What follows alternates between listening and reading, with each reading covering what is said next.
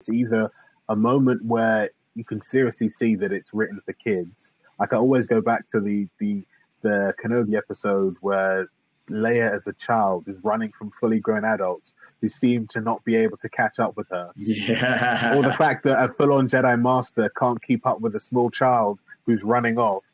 But then they then try and then have these adult moments that sometimes don't come off really well.